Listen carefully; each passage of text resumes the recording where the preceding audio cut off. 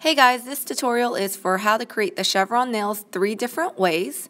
First, I'm using a detail brush and I'll create a line in the center and 2 lines flaring out to create the triangle. And then I'll fill in with my Lancome I Do, which is perfect for wedding season, for that something blue. Next, with nail striping tape, I'll cut it with my cuticle cutters, but you can use scissors. I'll tape it to my nails that are completely dry in a chevron shape and rub it in place.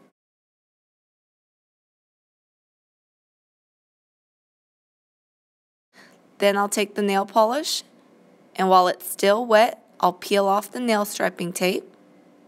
And the third way is using Scotch tape.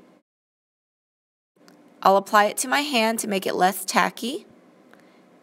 And again, your nail polish has to be completely dry.